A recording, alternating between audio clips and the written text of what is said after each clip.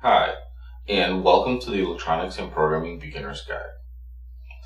Due to the popularity of my CAN video, the video about controller area network, which I'll be sure to link in down below, I wanted to take a more advanced look at a different side of CAN, which is the CAN Baudrate. The CAN Baudrate, surprisingly, is actually quite complicated, and if you have to set it up from scratch, it's actually fairly difficult. And so I wanted to take a more advanced look at how the CAN Baudrate works and how to set it up. Before we actually get into the CAN Baudrate, for better comparison, I'd like to talk about the UART Baudrate, because that will give us something to compare and contrast what the CAN Baudrate does.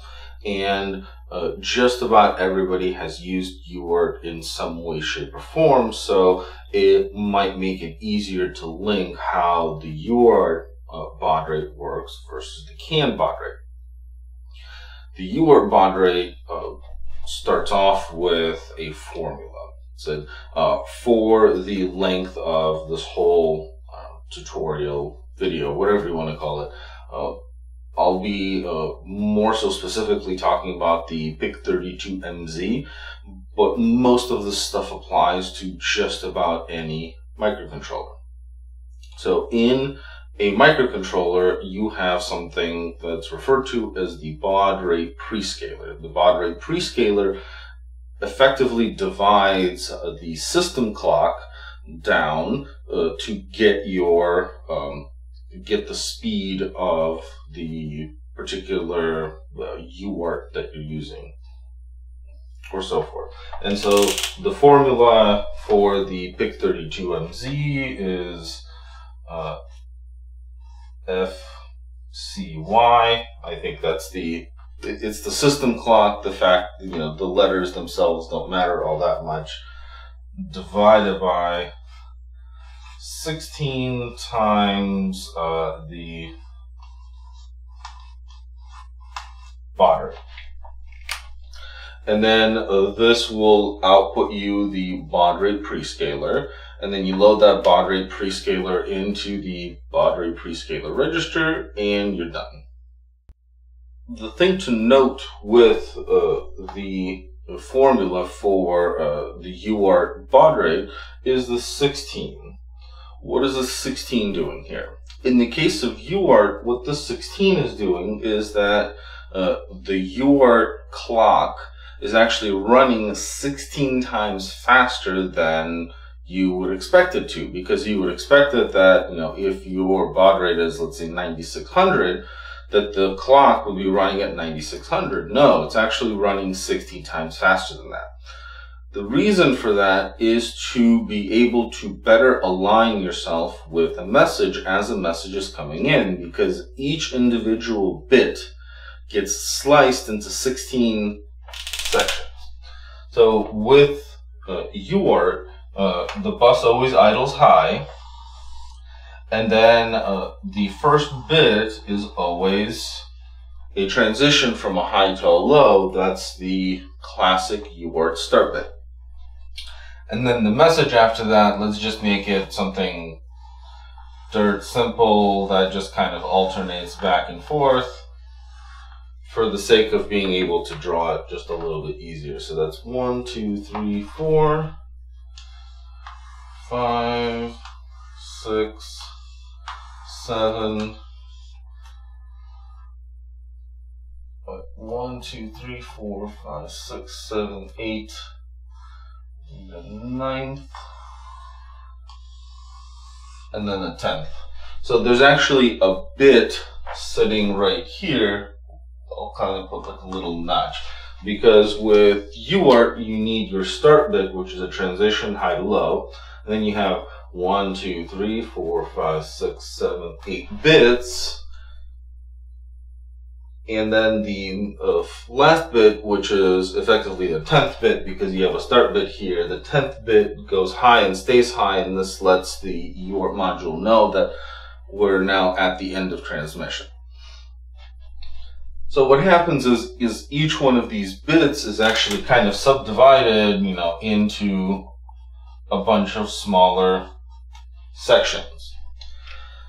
The reason they do this is, like I said, is alignment. So the UART module is sitting there and it's looking for an edge. You know, you're sitting high and you're looking for a falling edge. How it does this is irrelevant. If I, was the one designing the silicon for a UART module, I would do this as like an edge detection, so you don't have to poll, each one of the 16 times to try and find the edge. But, regardless, your mileage may vary, kind of thing, that all you really need to know is that the UART module is looking for this edge. When it finds this edge, internally it has a timer. That timer counts from 0 to 15 and resets. When this edge is found, the timer is preloaded with 8. And when the timer rolls over 8 more counts later, you're sitting actually, erase that, roughly in the middle of this bit. And you take a sample. As the message progresses, that timer will then overflow, go to 0 and then count up 16. And 16 later is now roughly in the middle of the next bit. And this process continues as you take a sample in the middle, of each bit. And back to, again, the reason why they use 16 here is that, let's say as the timer is running and you're preloading 8 into it, you're actually part way to 9. And so when the timer overflows, this sampling point is actually, let's say, 1 time slice earlier. Well, you've got 16 time slices. If you go from time slice 8 to time slice 7 inside the start bit, really not a whole lot happens. And that error will actually carry itself through the rest of the message. But again, if you're sampling at the 7th time slice of each message instead of the 8th time slice of this message, it doesn't matter. You're close enough to the middle. The other thing to note about the UART timing scheme is that UART has some amount of tolerance to error. And that tolerance is basically slightly less than a single, what the width of a single time slice is. Because, for instance, if you have an error of 1, that's the width of 1 time slice, regardless of whether it's in one direction or the other, probably it might be a little easier to see if the clock was running too fast. Maybe the module that's transmitting to you, you're trying to receive it, is running just a smidgen faster than you're expecting. What that does is it adds a single time, it subtracts a single time slice from each bit as you go down the line. And so if a single time slice misalignment here in the start bit is okay, as you start going this way, the samples will actually start to drift kind of toward the beginning of each bit. And when you get to effectively the 8th bit, now you're kind of sitting on the edge between the bits. And so now you're not sure whether you're going to get a sample off of this bit or off of this bit. And by the time you get here to the end, you're already climbed into the previous bit here. And now the message is misaligned, so you're not sure which bits you're getting. And this works both, this is both an issue for if the clock is running too fast and everything gets, the samples get scrunched together, if the clock is running too slow and the samples spread out. But sometimes you might get lucky, but sometimes you won't, and the message will get garbled. To begin our discussion about the CAN Baudrate, the first thing we have to talk about is the nominal bit time. CAN has, just like most other protocols, certain predefined or certain standard baud rates. And that baud rate, you know, if we draw the bit kind of like that,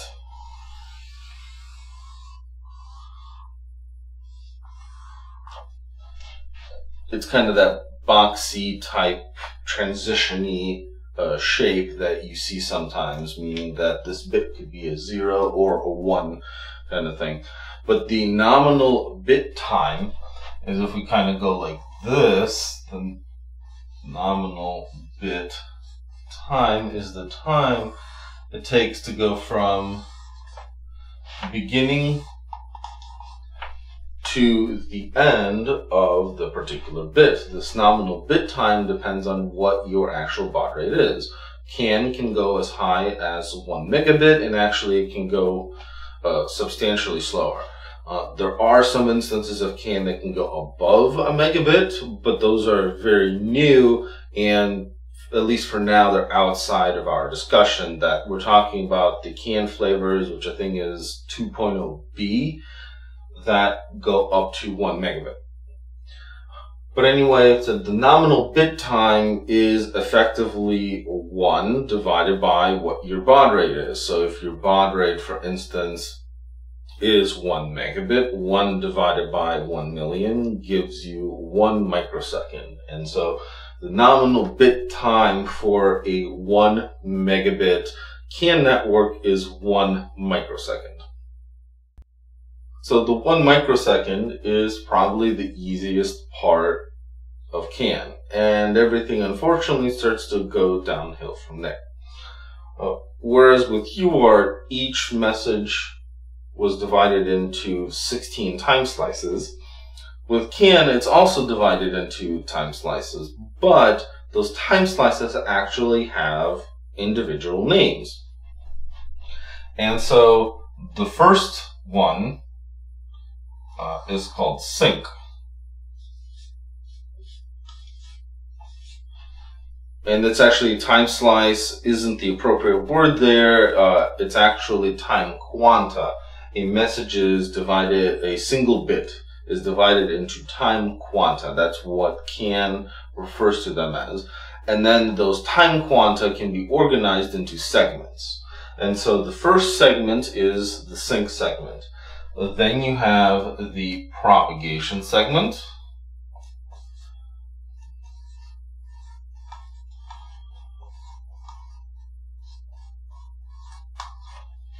Like that. So this is the, let's call this SY sync, the PR propagation.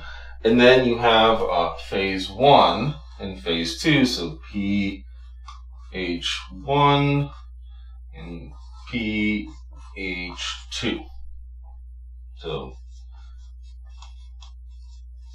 phase 1 and 2. Exactly why it's broken up this way will make substantially more sense as we further delve into this. But the first important thing that I want to note is that the sampling point, the point where the CAN module actually samples to see what the bit is, occurs at the barrier, at the transition between phase 1 and phase 2. And so the sample point happens right here. This is very important to note, that the sample point happens between phase 1 and phase 2. Now that we've gotten this bit of background of what the inside of a single CAN bit looks like, we now have to delve into the yucky stuff. And the yucky stuff is actually figuring out the actual baud rate. Why that's yucky, and I feel like the data sheet did a really poor, for the PIC32 MZ, did a very poor job of describing this, is that you have to choose two numbers. You have to choose time quanta, and you have to choose the baud rate prescaler. And it just described how that process is done very poorly. So, time quanta. as I mentioned, the CAN bit is broken down into time quanta. Whereas with UART, you had a set amount of time slices, which was 16. With CAN, you can have anywhere between 8 and 25 time quanta that a single bit is broken down into. And you get to choose, well, how many time quanta do you have?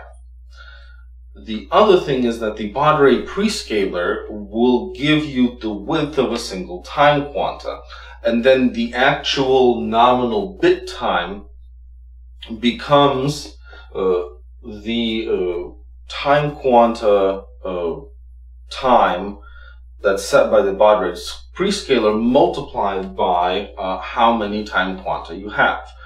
And the reason why it's complicated is because not all of them align nicely, meaning that you can choose a baud rate prescaler where your time quanta are just a little bit too wide, and so you can't get an integer value of time quanta to land here at the tail end of the message. You'll end up, the tail end of the message, meaning the nominal bit time, will end up in the middle of a time quanta.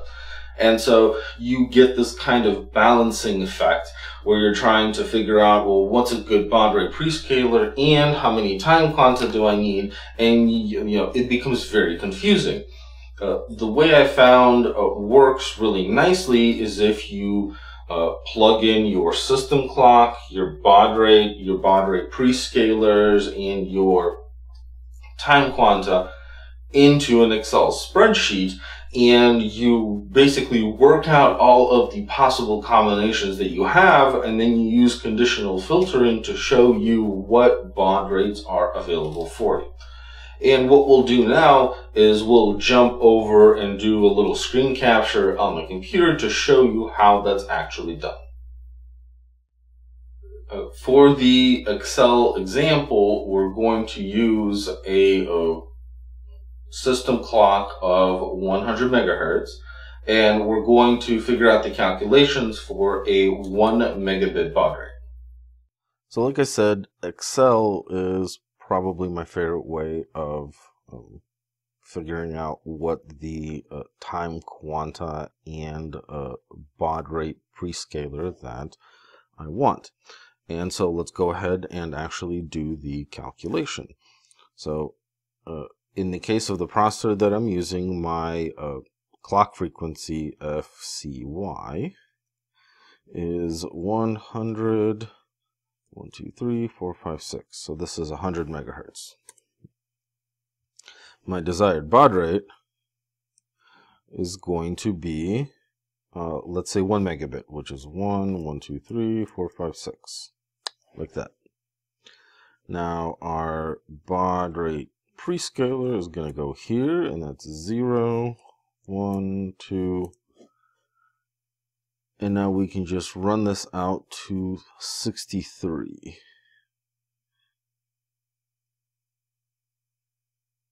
Like that.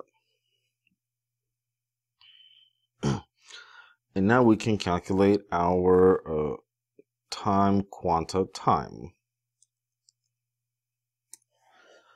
And to do this, we need the formula for how long a time quanta is. And for this, we're going to jump over to the document. This is the family reference manual for the controller area network for the PIC32MZ.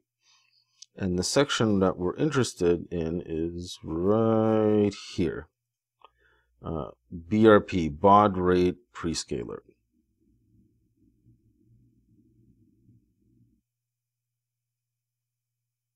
As you can see, the baud rate prescaler, when it's 0, all zeros, the length of the time quanta equals, so I guess technically this is the frequency of the time quanta, equals 2 times 1 divided by FSys, which it's the same thing we put as FCY in the spreadsheet. And as you go up, you see this number will increment by 1, but this number is always 1 larger than the actual baud rate prescalar. So we can use this formula to figure out what the, I guess, no, this is the time quanta time is. And so let's grab our spreadsheet again. And so equals, we're going to need to do 2 parentheses for this. And so it's the baud rate prescalar plus 1. As we said that we need this to be a 1 whenever this is 0 and a 2 when this is 1. And we're going to multiply that by 2, close parenthesis. And then we're going to divide that by the peripheral frequency, like that. And right here is the time that you get for a single time quanta when the baud rate prescalar is 0. And now we can take this, and we do need to fix one thing in here, and that is the frequency is always going to live in the cell here, so we need to put a $sign for B and a $sign for 1. The $signs fix in the formula that the location of B and the location of 1 will never change. Enter like that. And now we grab this guy and we run it down this way, like that. Boom. And here are all the time quanta times that you can get. Now we need the actual time quanta. And so that's 8, 9. Let me grab these and run these out. And so it's from 8 to 25 time quanta, like that. And now we need to do a calculation for what the actual baud rate is. And effectively, the baud rate is the time of one time quanta multiplied by the number of time quanta and then inverted. And so this equals 1 divided by the cell times the cell. And similar to what we did originally, we need to affix some of these. And so for the time quanta, row 3 will always remain the same. And so we need a $sign here. And for the time, column B will always remain the same. So we need a $sign here, like that. And so if your baud rate prescalar is 0 and you're using 8 time quanta, what you'll get is 4, 5, 6. So a baud rate of what? 6,250K. Which is not actually possible, but it is a value that you can put in here. And now we can take this formula and drag it out this way. And here are all of our baud rates, and then we can drag it out this way.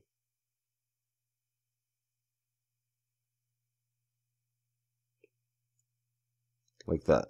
And you can see that now we've effectively populated all of our cells with the different possible baud rates for the baud rate prescalar, which gives you the time, and the time quanta. And so finally you can take this, and to help you, you can do some conditional formatting. Oh, come on, there we go.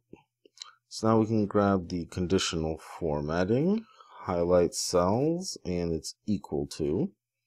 We want to grab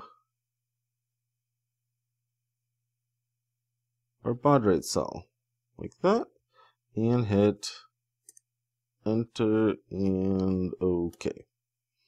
And so what this spreadsheet will do for us now is that we can enter any frequency of our peripheral and any baud rate, and it will highlight for us any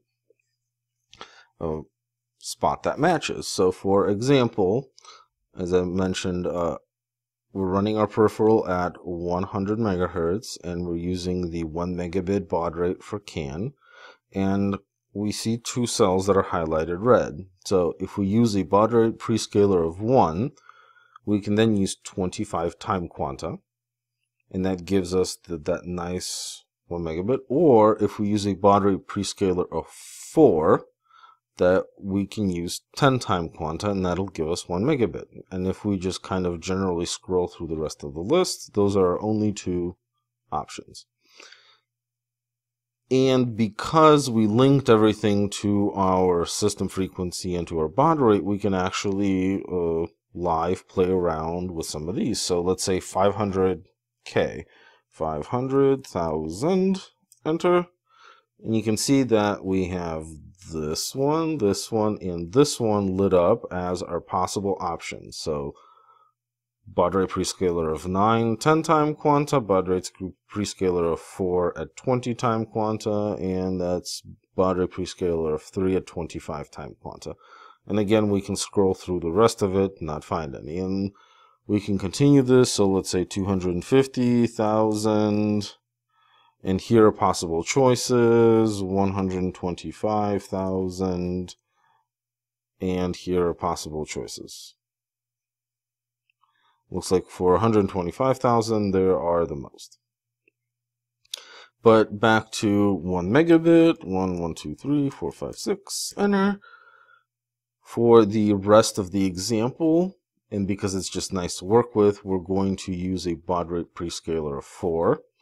And a 10 time quanta, which gives us the 1 megabit.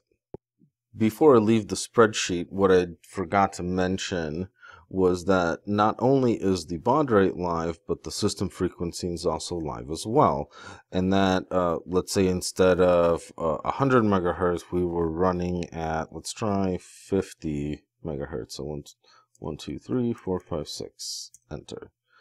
And at 50 megahertz, we only get one option for our 1 megabit bit rate. Or let's say we were running at 150 megahertz. There we go. And so our options are now 4 and 15 and 2 and 25. And said this spreadsheet makes it really that simple. And again, just to reiterate, we're going to be using a baud rate of 4. Oh, sorry. Let me switch that back to 100,000. There we go, 100 million, like that. So baud rate prescaler 4 and 10 time quanta.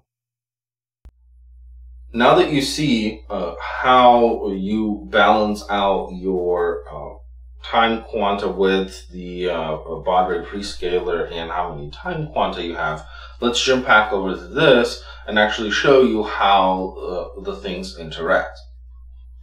When you're setting up your CAN peripheral and you're setting up the CAN baud rate, you will program in the baud rate prescaler, and then you will use how many time quanta you have to distribute them amongst the different segments. And the things to note here is that the sync segment always equals 1 time quanta.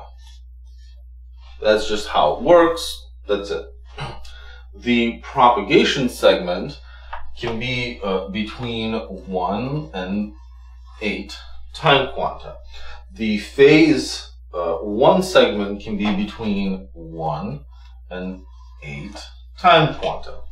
The phase 2 segment can be between 2 and 8 time quanta. The 2 requirement here, I believe, may be only specific to the PIC32MZ, because I have seen some other like analog devices parts or whatnot that can do a 1 to 8 here, but that's I believe only specific to certain devices, and so I just wanted to note that this 2 may not necessarily be a 2. And so what you have to do is it's 1 plus the length of the propagation, the length of phase 1, and the length of phase 2, in the case of our example, has to equal 10. This is where it gets really complicated. And this is the area that can really make your head hurt. And that is, effectively after we get to this point, we know what our Baudrate prescalar is, and that we're using time quanta. Now we have to select the length of our segment, and the propagation one is usually the one that all of the data sheets or whatnot talk about first, and let's explain exactly what they're saying. So as I mentioned in my original introduction to CAN video, a CAN bus is 2 lines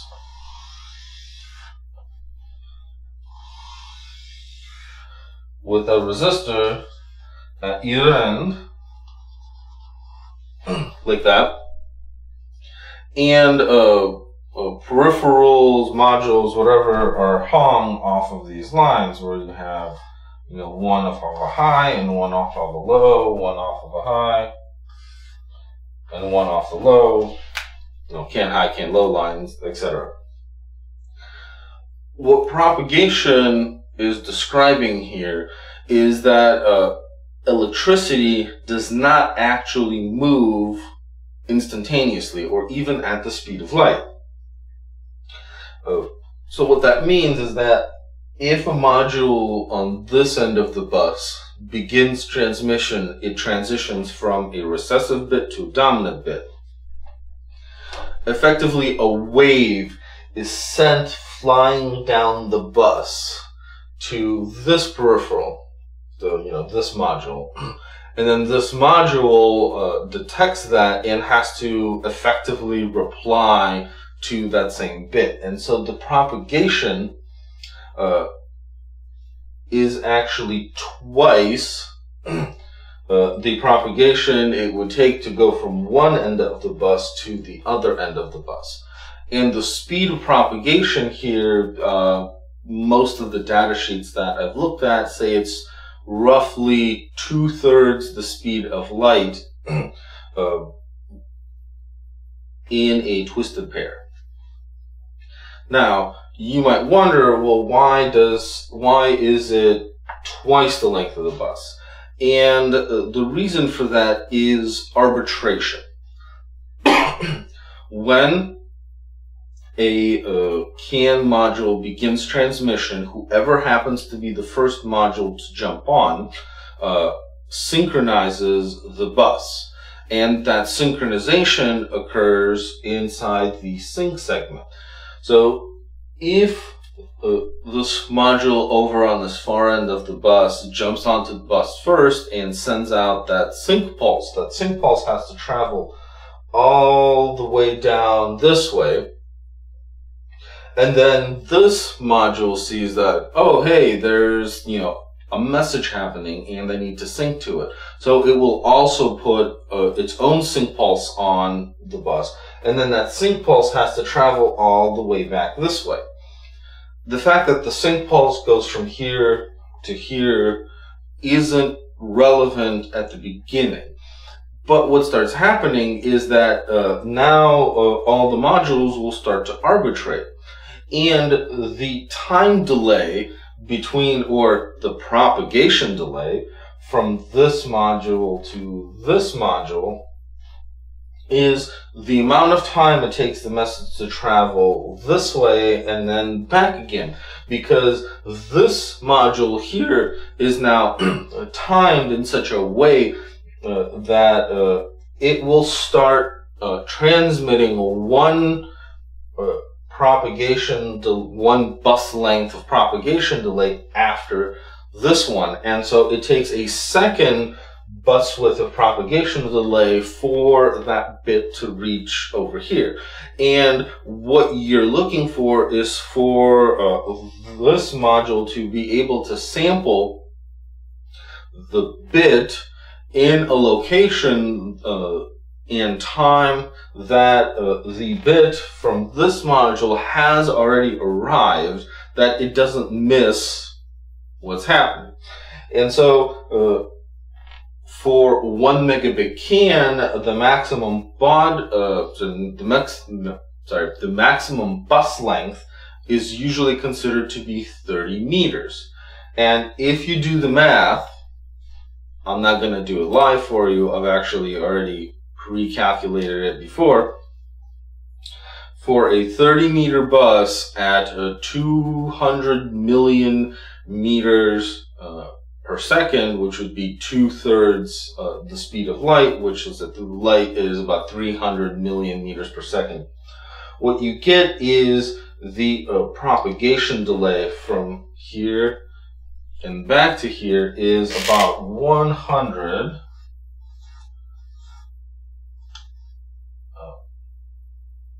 Not 100. 300 nanoseconds. There we go. 300 nanoseconds. So, meaning that the message takes 300 nanoseconds to go from here to here and then come back. What I hadn't mentioned previously is that the time quanta length of of the stuff that we've chosen, a 1 megabit bus, is actually 100 nanoseconds. So the time quanta, so TQ in this case equals 100 nanoseconds. And so what the data sheet will tell you is that you want the propagation segment to be as long as the propagation on the bus. And so what that means is that the sync segment equals to 1, and now our propagation segment has to equal to 3.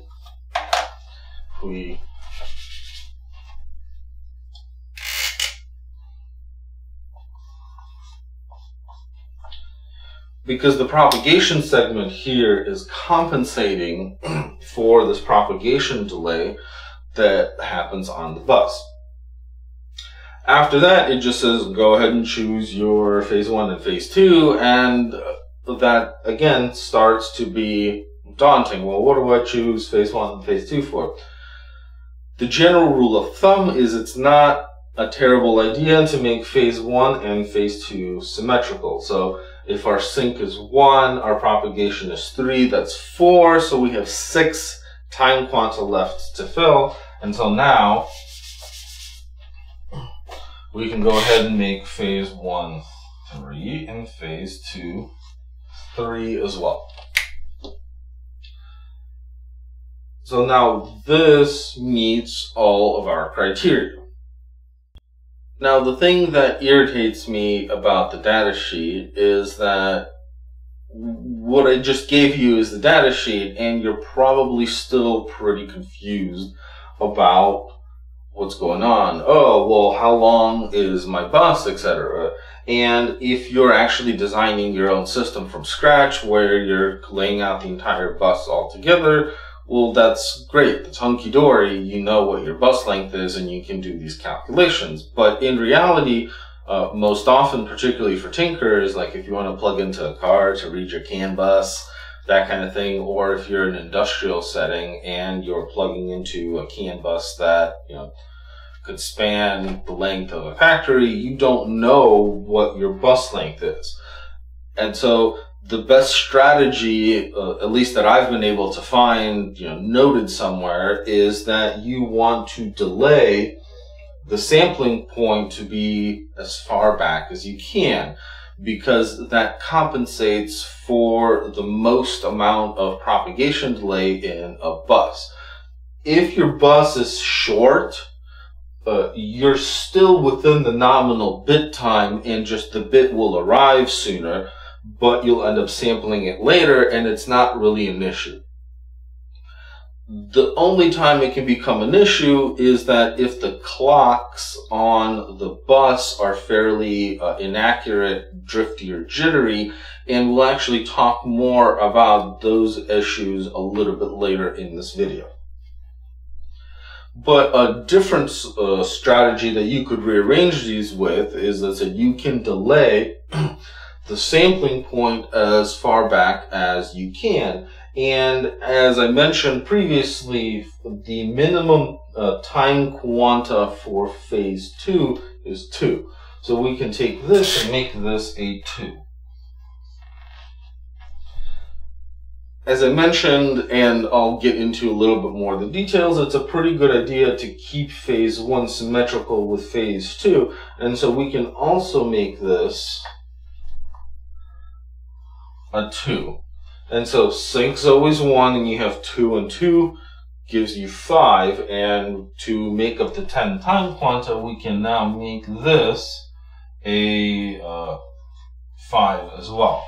And now, again, we've met all of our timing requirements, that sync is 1, phase 2 is a minimum of 2, and then the propagation in phase 1 fill in between 1 and 8, and our total is 10. Now, hopefully you followed me so far as to how you actually choose your time quanta, etc. And I believe, as I mentioned in the Excel portion of it, that you can also have a variant of 1 megabit communication with a 100 megahertz frequency peripheral clock. And you can use, I believe it's a Baudrate prescaler of 1, memory serves me correctly, and 25 time quanta. And the same kind of requirements could still be met with this kind of setup, where at 25 time quanta, basically all of these parameters end up getting maxed out.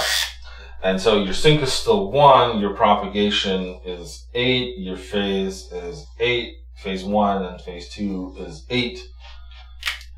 And so 8 times 3 is 24, and then plus the sync segment gives you 25. And so you can massage these kinds of numbers how you want. Yet another thing to note is that oftentimes when you see discussions about CAN and the baud rate, etc., they'll talk about the percentage of sampling points. And so you'll get like 76% sample point or 80% sample point, etc. What does that mean?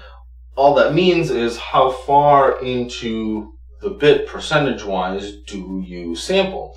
And in the case of the numbers we chose before, say 1, 5, 2, and 2, because we're using 10 time quanta, and this is why I chose to use 10 time quanta, just so the numbers are a little bit easier. It's 2 time quanta to get from the sampling point to the end of the message. That means there's 8 time quanta from the beginning of the message to where the sampling point is. And so 8 over 10 gives you 0.8, which is 80%. So this setup here is an 80% sampling point. If we were to go back to the previous numbers that we had, where it was 3, 3, and 3, that would be a 70% sampling point. Now, if you weren't confused yet, now we're going to jump into the most confusing part of the CAN bus baud rate, and that is the sync jump width. It's usually abbreviated as SJW, and the data sheet will tell you that the sync jump width can be between 1 and 4, and the sync jump width has to be greater or equal to phase 2.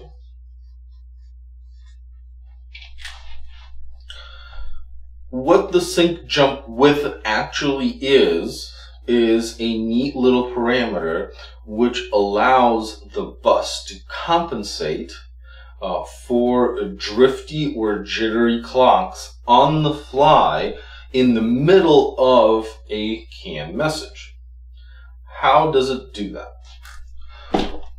First of all, we need to talk about when the bus resynchronizes. So the original, or what they call a hard synchronization, occurs when the very first module jumps out onto the bus with the sync signal. Everybody now syncs to the bus. They effectively start that timer, kind of like in UART, which counts your time quanta. After that, every time there is a transition, a bit transition from a recessive bit to a dominant bit, the CAN module will check to see where that bit edge ended up. Did that bit edge end up exactly where right at the end of the nominal bit time between the recessive bit and the dominant bit, which would be further down here? And if it did, well, then nothing needs to change. Everything is hunky-dory.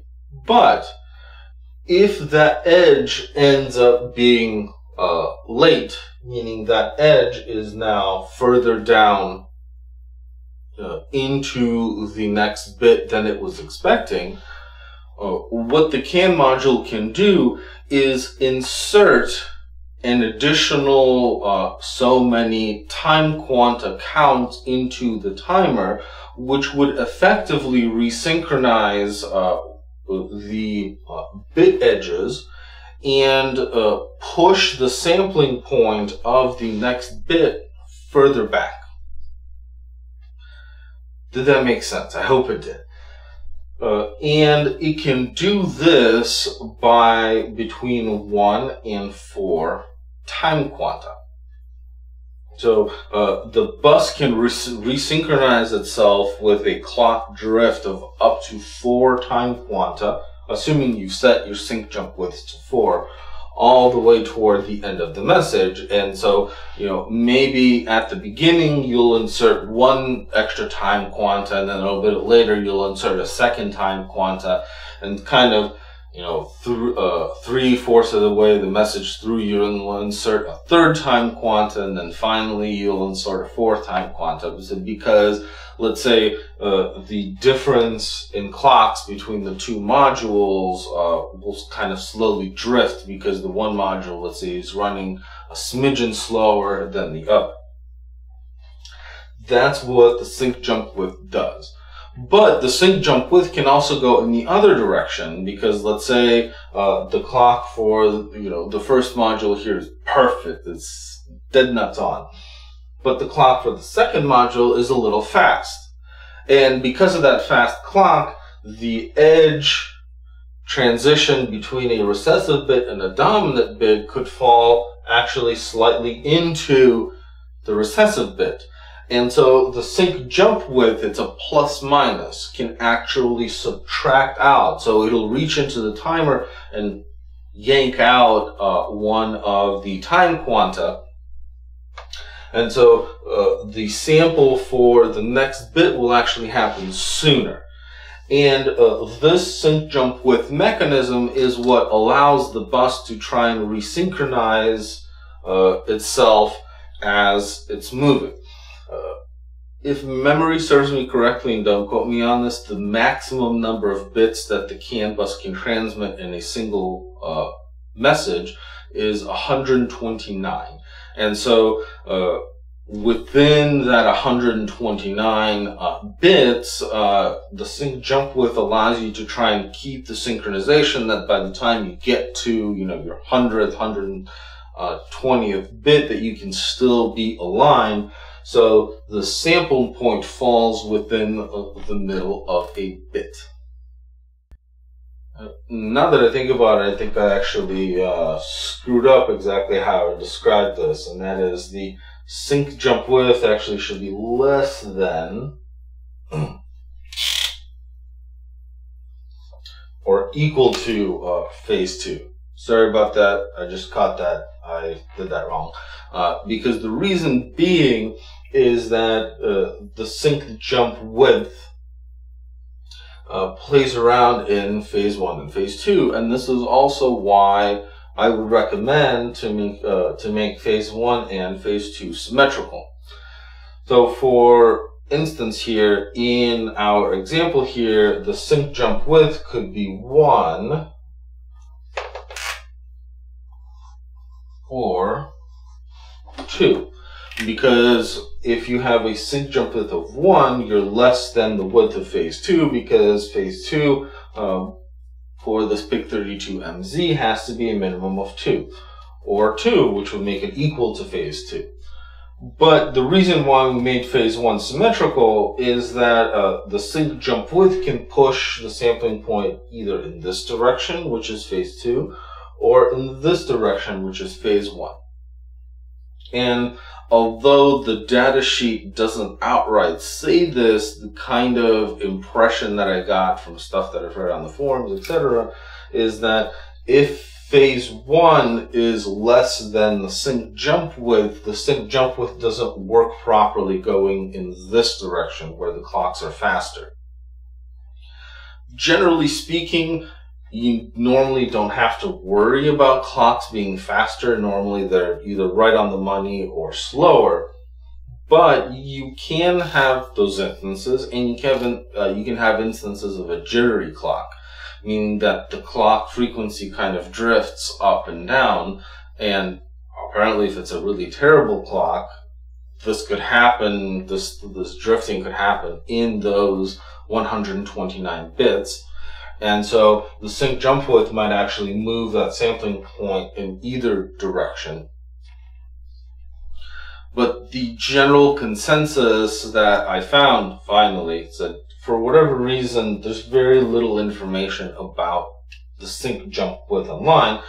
But that consensus was that to make a bus more robust, you want to try and maximize the sync jump width. And so you may end up having to play that game of, well, how far back in 1 bit do I want to make my sampling point versus how wide do I want to make my sync jump width? Because in this example, to really maximize the sync jump width, you'd have to make phase 2 4, phase 1 4, but what that does is it pulls your sampling point out this way, and so 4 and 4 is 8, and your propagation segment here only gets 1 time quanta to play with.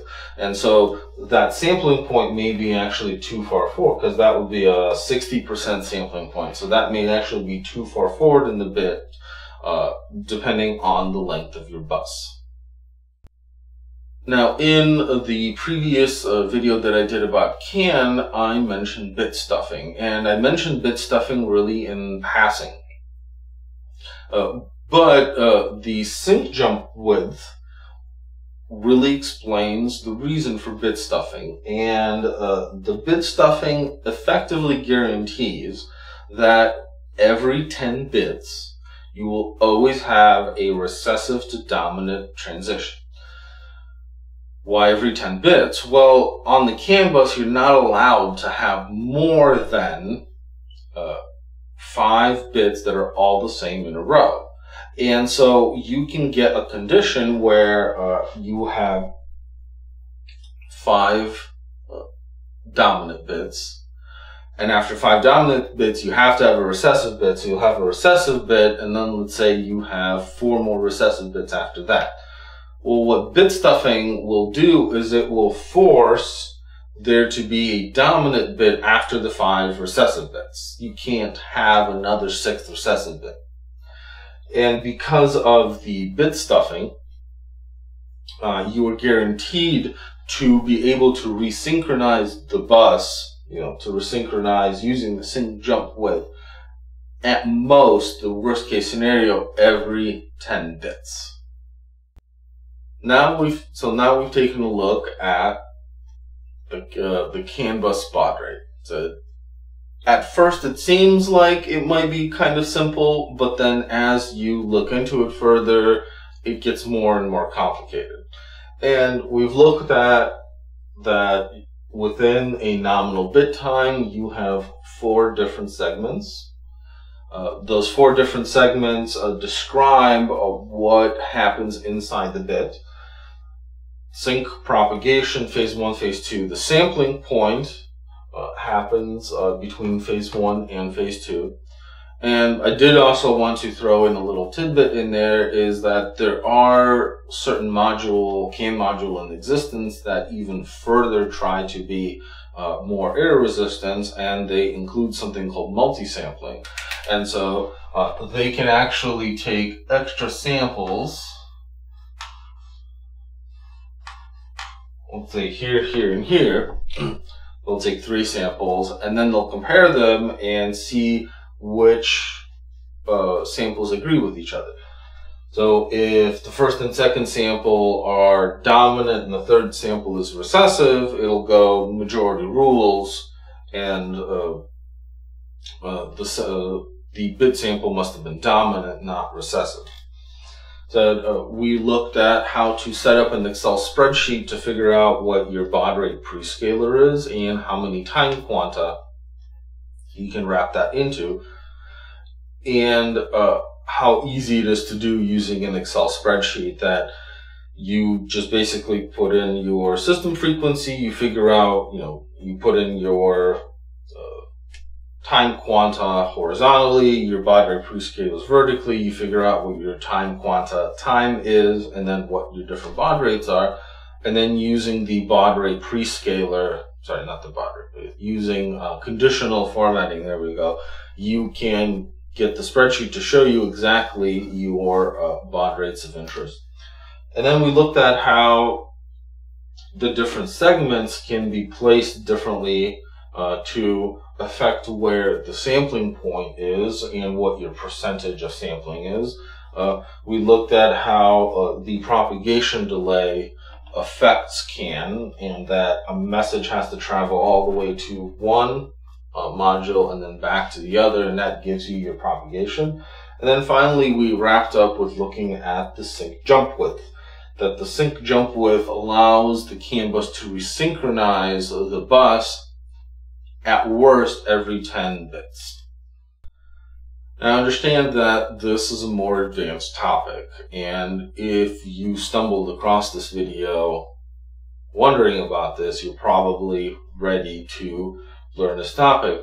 But if you don't quite comprehend everything that's in here, that's all right. So rewatch the video, maybe let it digest for a day or two and watch it again, and that will help you process the information better. If you have any questions or comments, you're always welcome to leave them down below. And as always, don't forget to give me a thumbs up if you like the video. And as always, thank you for watching.